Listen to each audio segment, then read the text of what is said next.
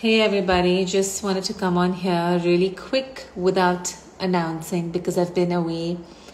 I've been away from Instagram for a very, very long time. I just wanted to come and give an update and try and do some Q&A. If there is some Q&A, and if there isn't any, then we'll just, check in, go live for a quick update and see what's coming up for any of you. On my end, I have just been traveling around India. Really been doing non-stop stuff. I went to Delhi where I did an event for Karma Ayurveda, and that was actually a really cool event because we spoke about youth and longevity, and it was a very short talk with some great tips as to how to extend your youth, how to make it much longer. Merry Christmas, all of you. Merry Christmas. And so we did that basically where we did that, and then I recorded a few podcasts while I was still in Delhi and spoke about men's health and Ayurveda, veganism and Ayurveda, a bunch of cool stuff. I went to Jodhpur for a family wedding. I'm back in Mumbai, just really living it up. Let's do that. Okay, Aarti, let's do that. Let's talk about my theory of karma, and I'm going to find the orientation to actually talk about it right now. So let me jump right into it. So when we are younger and we're taught about karma, we are essentially told that you do a certain amount of good or bad, and that's kind of paid back to you. So it doesn't matter how much you transform as a human being. I mean, this is what you're told, that it doesn't matter how much you're transformed as a human being. If you've done something bad at any point in your life, it's going to come back to bite you. Now, to me, that just never made sense. It's like, if you reformed, why would something from the past come back to bite you? Because sometimes just even like your own penance, your own guilt, by itself is actually a redemption enough, So it didn't make sense to me. So anyways, I've thought about this further. And what I basically realized is that this theory of karma is not accurate at all. And this is why, right? This give and take, right? That if you do something, something will happen to you again, is actually only true when you have not broken your sanskaras.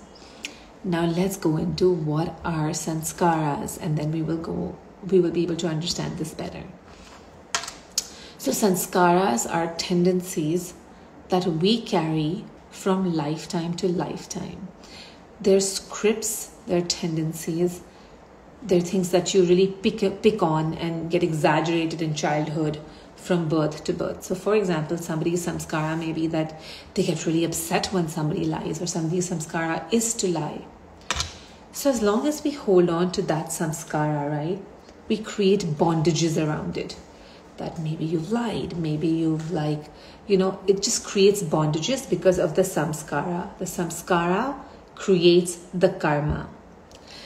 And the samskara is very magnetic. So as long as the samskara exists, the bondage of karma, you'll keep lying and you'll keep getting payback.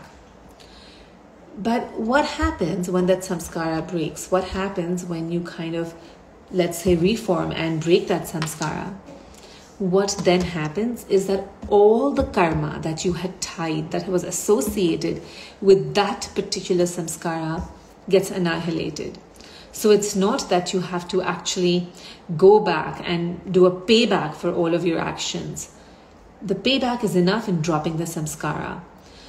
So it is so illogical when people say that your whole life is about debit and credit. No, makes no sense. The whole life is about that the karma is attached magnetically to the samskaras. And as long as the samskaras exist, your give and take will exist.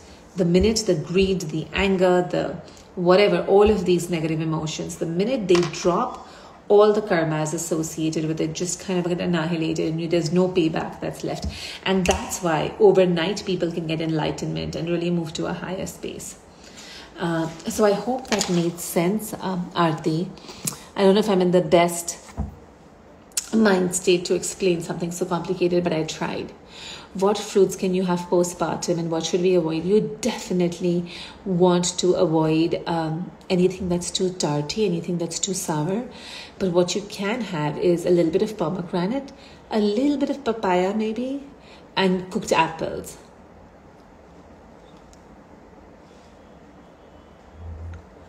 Yeah, basically, right? Avicenna Ayurveda.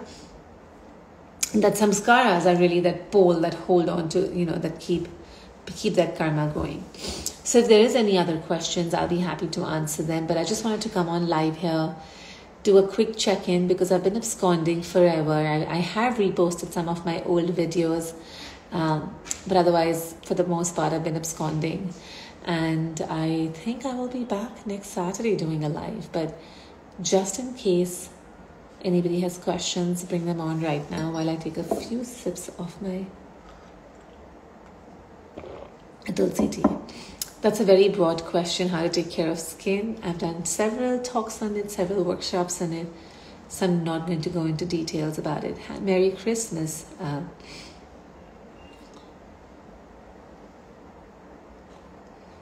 Yeah, karma is not only bad actions. I mean, karma is anything that bonds us to the world, right? Anything you do from an emotion becomes karma.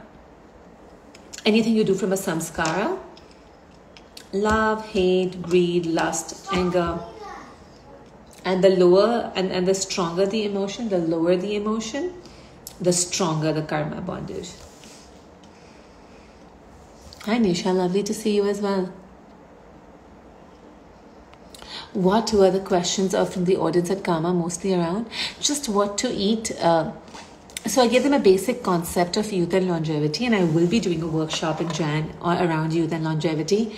So I gave them a basic understanding of what really youth and longevity means, and then what kind of food and lifestyle and practices you can do to keep that going.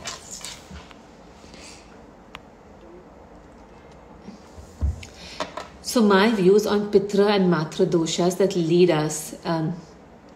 So I'll be honest with you, I'm not 100% sure, but now since you asked the question, I am actually going to dwell on it, and I'm sure I'll come up with something. To me, this is basically the bondages, the strong bondages that we carry. We kind of carry the strongest bondages related to our samskaras with our family, and everybody who has that kind of same give and take kind of gets bonded together.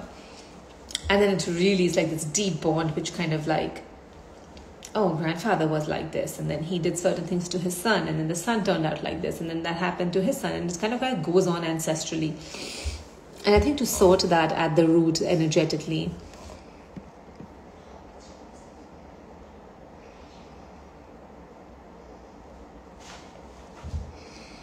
you are the universe and you're not equal to even a speck of the universe. How do these two thoughts go hand in hand? It absolutely goes hand in hand, right?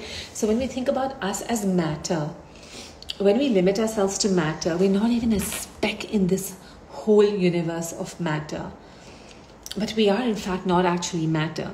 But when we kind of associate ourselves with this matter, with this ego, with this body, I mean, we're not even microscopic in the views of, like, let's say there was somebody who was watching everything on this, in this universe. He would not even notice us. We would be less than microscopic, like not even microscopic, right?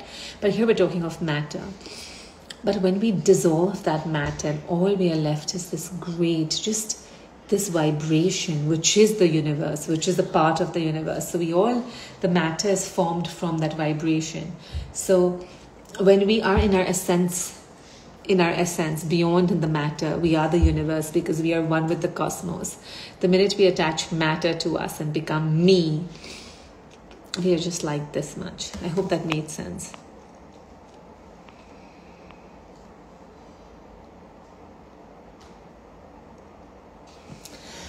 I absolutely believe in past and future lives, right? So why and how? I think it just comes from a deep knowing. I just know. I feel like I just know it very, very deeply. I don't think I can intellectually explain it, but what I can tell you intellectually is there's a reason why we're all born. We're not born on a level playing field. We're just shedding bodies, from one life to another, because there's only so much that this body can endure in one life, and just so much that we can open up in our Pandora's box And we open up a Pandora's box each lifetime and we say, what is it that I want to deal with in this life? And then based on what we've done, we kind of subconsciously set an intention for what we really want in our next life. And I know, like, I'm basically planning for my next life from now.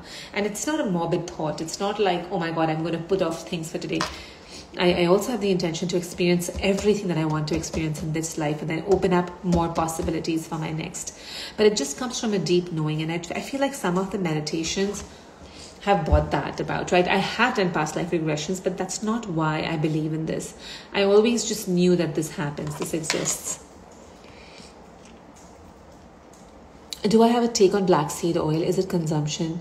So it's a little bit warming in Ayurveda. I know it's very well consumed in the West, but in the Ayurvedic perspective, it's a little bit warming. So I'm a little careful of its consumption. Thank you, Sohail. I love that question about, can you talk about Jwara and what do you think of COVID? I hope you can attend my next Saturday live and ask me the same question, because I'd like to get into it a little bit more deeply. Can we break through if they do not align with our present nature? If you're talking about the Matra and Pitra dosha, you absolutely can. There's one generation that can come about and just break all of those bondages. You can just really rise to such a height that all of those bondages which have ancestrally gone on can just dissolve and disperse.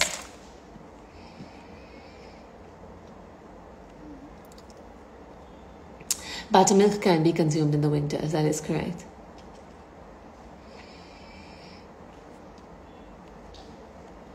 You find it difficult to focus and activate your chakras? I think it's just practice. Is it just enough for you to work on to reduce our samskaras to break the bondage, or should everyone around us? Not at all. You just need to break your sanskaras. It's amazing. You break your sanskara and suddenly something huge opens up in that space, right? So let's say you're saying, I'm going to break my samskaras in relationships one at a time. And actually that's what I do. And that's the work I do with my therapist as well. When I say, hey, this is the area I want to work on. And then I really examine curiously for the samskaras present in that department. And then the minute those samskaras break, like huge things which you would never imagine happen overnight. How do we let go of our rigid old belief system? Again, that, right? We examine the samskaras. They always come from some fear, some conditioning. And it's that fear that we have to sit with and get over, examining the fear rather than the belief system. Knowing that, hey, this is just coming from mere fear, or this is just coming from hearsay, or this is coming from the need for approval, this belief system, or this is coming from a need for safety. I think just that self-awareness of where the belief system is coming from allows us to break that belief system. So I think we've done some good questions today. Just wanted to hop on, do this really quick. I wish you guys all a Merry Christmas and a Happy Year, and I will be seeing you soon again.